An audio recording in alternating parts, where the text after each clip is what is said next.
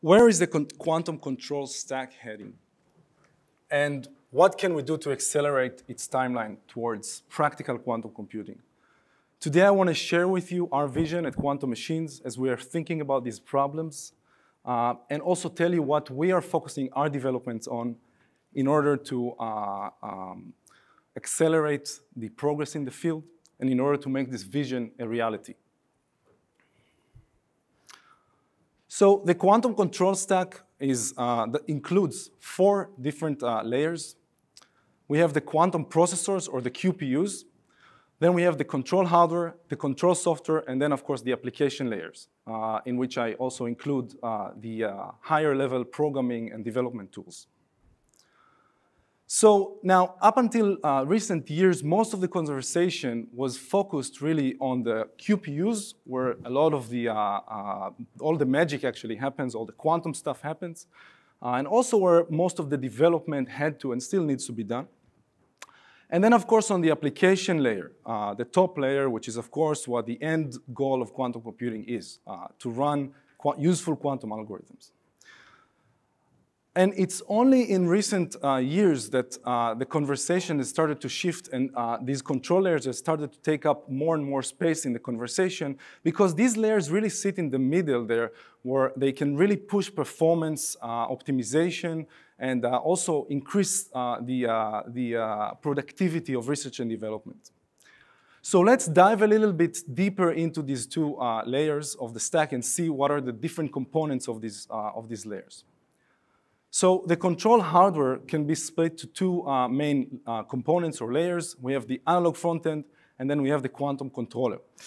The analog front-end is the interface to the QPU. That's basically what generates all the signals that drive the dynamics of the QPU, and also measures the QPU, measures the qubit states. So this includes all the digital to analog converters, the attenuators, the amplifiers, the cables, and also the sensors that measure the quantum system. This layer, of course, needs to be highly scalable, and it also needs to provide clean signals with good signal integrity that does not limit fidelity. That's very important, of course. Then the quantum controller is sort of the brain of the control hardware. So that's the component that is responsible for generating or orchestrating the entire sequence that is basically the quantum program or the quantum circuit. So then the interface to the quantum controller is an assembly level language that describes exactly what the hardware does. Okay, and that's important. So typically this is a pulse level language, and the reason is because this is the lowest level access that we will ever get to the quantum machine, and we need pulse level language, pulse level access, of course, to the machine, even if only for calibrations. Therefore, this assembly level language is typically a pulse level language.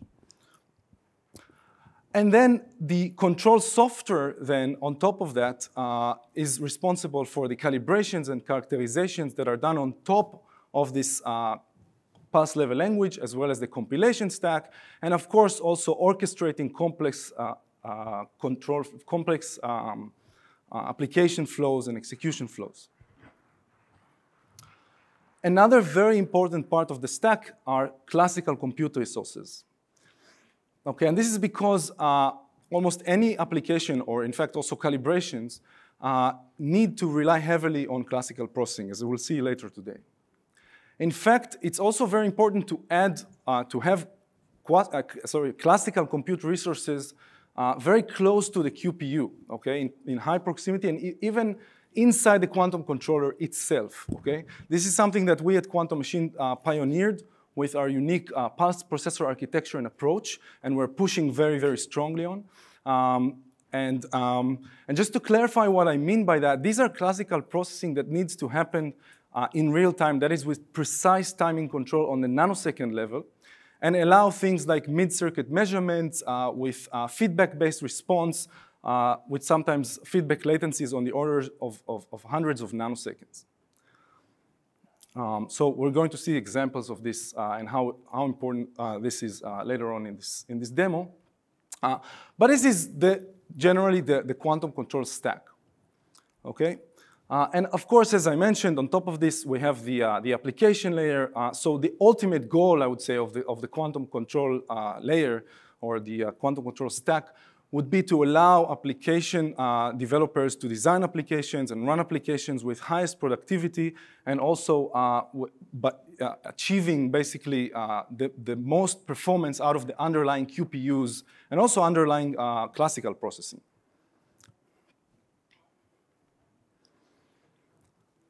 At QM, we are completely focused on quantum control.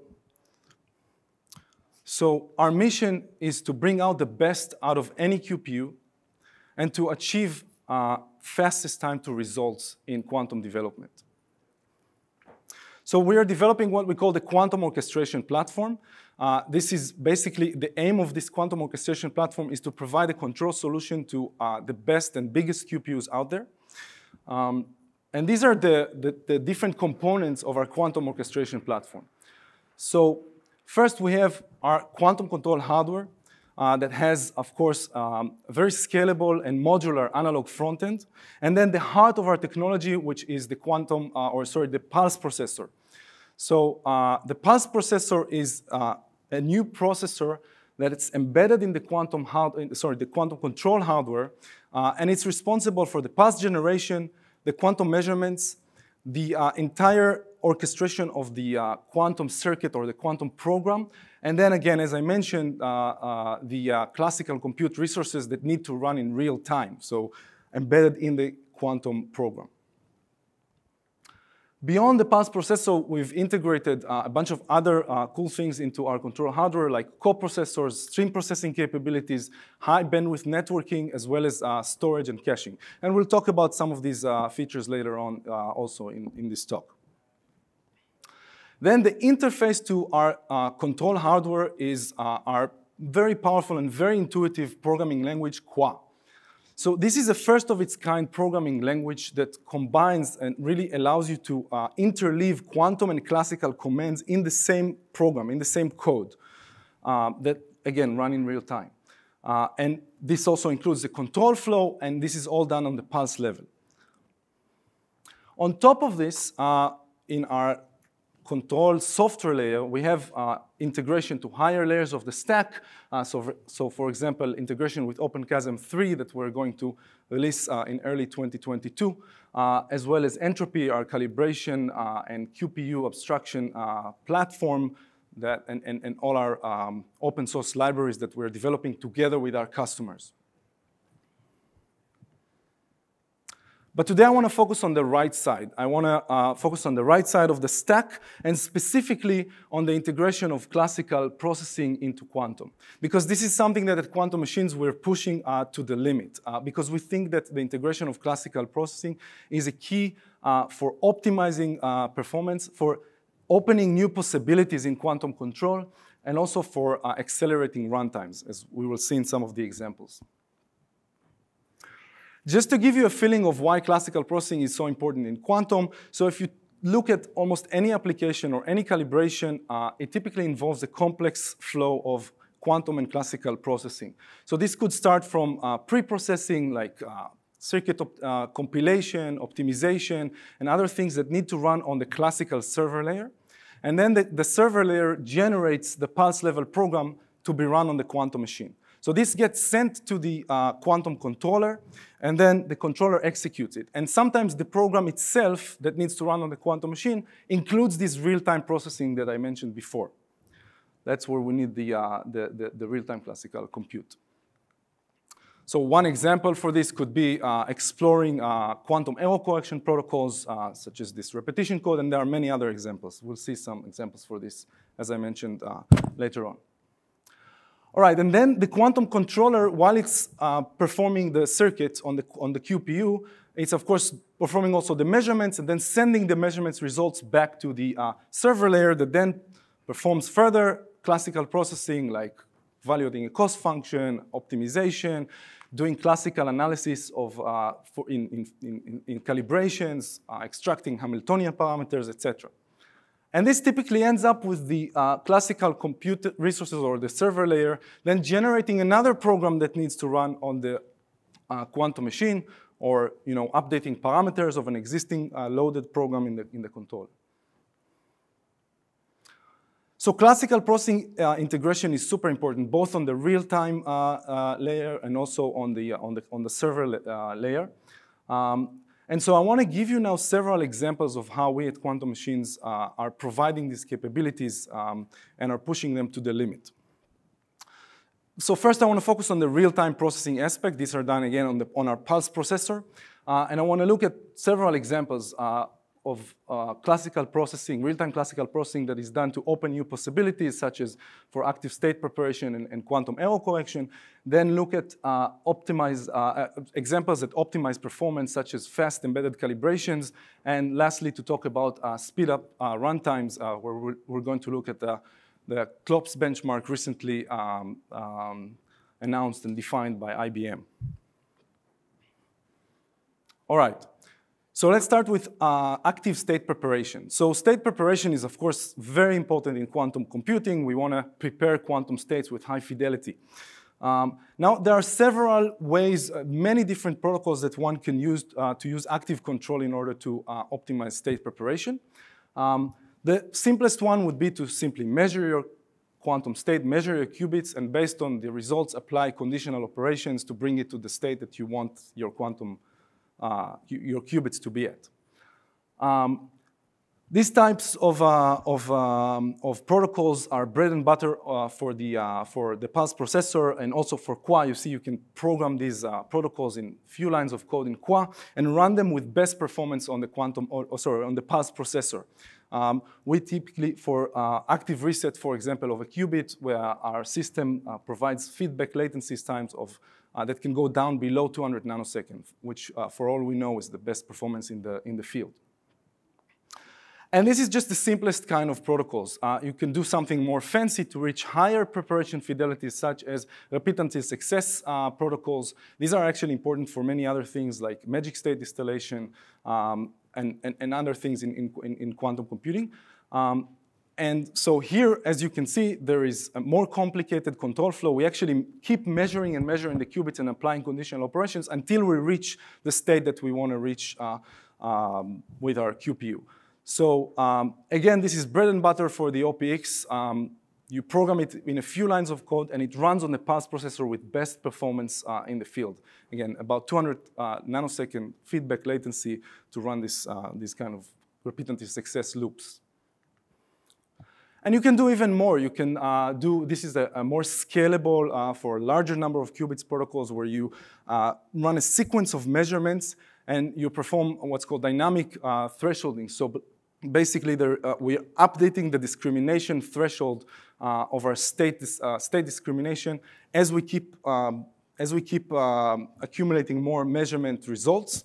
And this basically allows us to optimize the fidelity of the preparation, even if you have many qubits. So again, Pulse processor can do it with best performance in the market, with latency. So you see that this protocol involves classical processing because we need to update in a kind of a Bayesian update manner the thresholds, the discrimination thresholds, as we keep measuring the qubits. So you have to have real-time processing to do that, and that's super easy with Qua and the Pulse processor. This leads me to yet another state preparation protocol that was developed in our very cool collaboration with Q-Control and Lawrence Livermore National Labs, where actually we now have integration with Q-Control via Python and Qua, which is very cool because our customers can enjoy the power of both the platforms. And in these specific collaborations with Lawrence Livermore National Lab, this integration was used to run this state machine that you see on the picture on the left here, which is, again, a very complicated state machine that needs to run in real time on the Pulse processor and needs to be programmed from software and played with in software. Here, actually, this protocol takes into account the leakage to higher level of the qubits, so the F states, so non-computational states. And this allowed us to reach higher state preparation fidelities, as you can see in the figure on the right, as well as much faster run times, because now when you can prepare your states so much better and so much faster, you can run certain calibrations like optimal pulse calibrations much faster. So 100 times faster in this case, as well as cleaner data. So I really like this image because it shows these are Rabi oscillations that you get. The white line here shows what you get when you don't do active reset, and the blue line here shows what you get when you do perform active reset. So you see much cleaner data because we can run experiments so much faster now. All right, so this was state preparation or state, active state preparation. Next, I want to talk about error correction. Now, this is a very deep subject, of course. We won't have time to go into this too deeply. We actually, however, have a talk about this, an entire talk about quantum error correction and how the quantum orchestration platform really allows exploring different quantum error correction protocols very flexibly from software on Thursday, so please join us for this. For this talk, I'll just briefly mention that, of course, quantum error correction protocols rely on mid-circuit measurements and feedback-based response, such as in this repetition code shown here. There are ways to optimize these types of repetition codes and surface codes with active control flow and classical processing. One could do, for example, adaptive error syndrome measurements that could shorten the time of the repetition cycle, as well as improve readout fidelity. And we've implemented such protocols in Qua. Again, this is very easily done using tens of lines of code instead of thousands of lines of code in other systems. And I won't go over it too much, but the idea is that it heavily relies on classical processing that we can do in Qua to update things like the error syndrome measurement protocols in real time. Okay, next example, our embedded calibration. This is a very nice example because if we can run calibrations fast enough, and in fact also use active feedback to correct the parameters to the new calibrated parameters fast enough, we can make sure that the systems are calibrated the entire time and they do not fluctuate around, because we're running calibration so fast that we can keep the performance of the machine constant and up and running. And we don't need to also have downtime of the system for calibrations. So this is just an example from the Lawrence Livermore National Lab, where they used to run this Ramsey calibration, which is a qubit frequency calibration, in about 900 minutes with their previous platform, and now they run this calibration in about 2 minutes. And we don't need to actually run this entire graph. We can sample it, and using fast feedback, we can actually very quickly adapt to the right parameters of the qubit. All right, finally, I want to talk about CLOPS optimization, and I hope I'm pronouncing it right. Blake, maybe you can correct me if I'm not. Yeah. So CLOPS is this really, every time I'm saying this, I keep thinking about the Jewish food, CLOPS, which is this thing right here. I know it looks tedious, but it's actually very delicious. My grandmother used to make it. But in CLOPS, we run sequences of circuits, the parameters of which depend on the previous circuit results.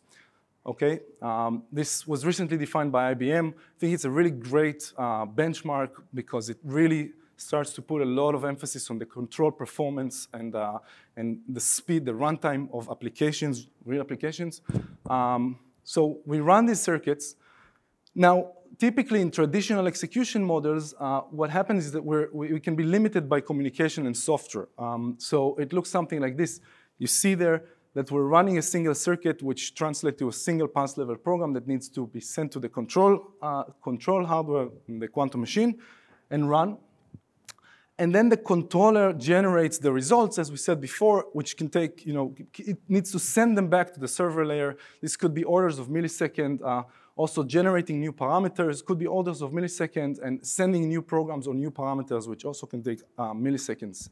So the dependency between one circuit to another could be on the order of milliseconds, and this could dominate runtimes. What our pulse processor model, execution model, allows us to do is to generate new parameters on the fly in the quantum program so that we can run the entire sequence in a single QA program. okay? So it looks something like this. In fact, in the CLOPS benchmark, one needs to randomize numbers on the fly, and we have these capabilities in the Pulse processor, so we can randomize new parameters as on the fly and run. In fact, we can run not just one line as a single core program, but several. In any case, this really optimized performance. We started benchmarking it on our actual system, and we're preliminary results reaching performance that are higher than 10K for our CLOPS benchmarking. Again, these are preliminary results. We actually believe that we can do much better with this execution model. All right. Now, I talked a lot about real-time processing, but it's also very important to talk about the, tight integration with the classical server layer. Okay, so as I mentioned before, beyond the Pulse processor, we've integrated a lot of new cool features into our hardware that allow us to do this tight integration with the classical server layer.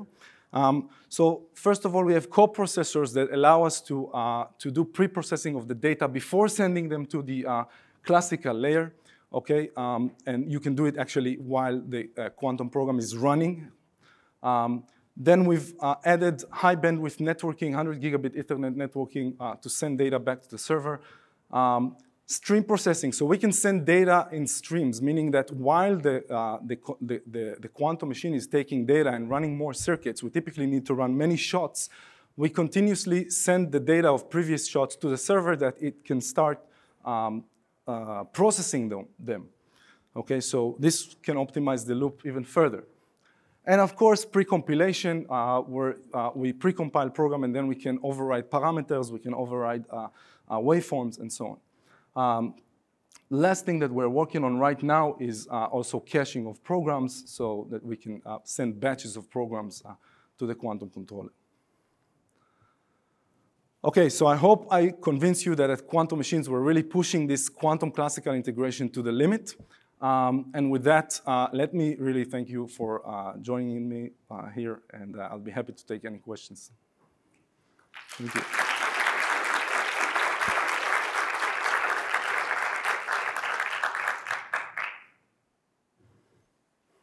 Yes. A little question. So what I understand is that you are trying to promote co-locating classical and the quantum processor. Right? Yes. And do you mean like for the classical processor to be at the low temperature environment? So this is another thing that we are thinking of, but at the moment, the classical processing is at room temperature. So it is not the latencies of going into the fridge and back that are today, at least still the bottleneck.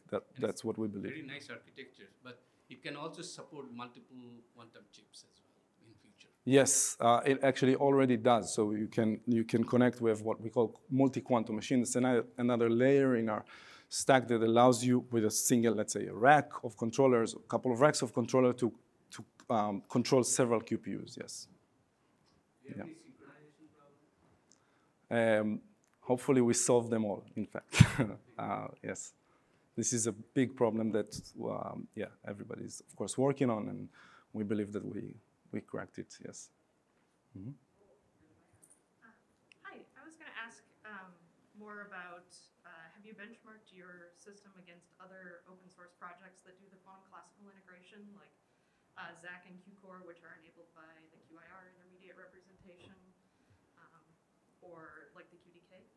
So you're talking about hardware platforms, or? Well, no, software like compiler toolchains that express programs as hybrid circuit, like classical and quantum. Yeah.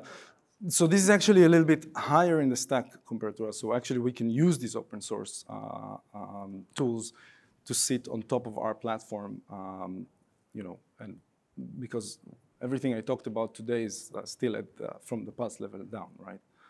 There are also open source tools that go that full stack all the way down. Yes, right. But like everything I talked about today, it's the runtimes of the once you already like compile the program and you have the Pulse level programs, right? So.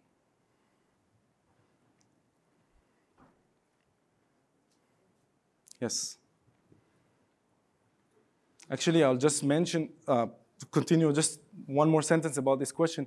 In our higher layers of the stack, which I didn't talk about so much, we are working a lot on integrations with many different open source platforms, and also with collaborators like Q-Control, for instance. So, yeah, we believe that this layer of the stack should really be a collaboration of this entire quantum community, because one would want to integrate, at the end of the day, best of breed tools, software tools from the entire quantum community, some of which are application dependent and so on. And we want to enable this entire, like all open source tools and other software tools to be run on top of our platform.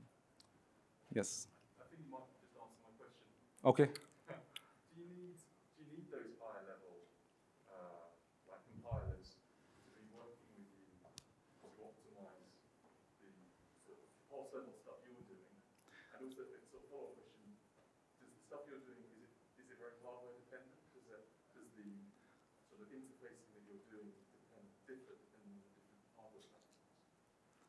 Yeah, so we allow to actually integrate different QPUs, and then everything is programmed from Qua.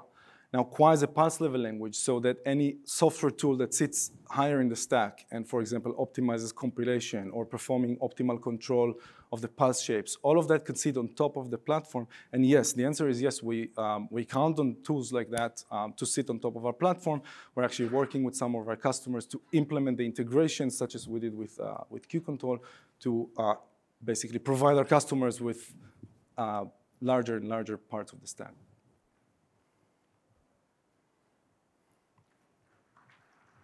All right, so thank you very much. And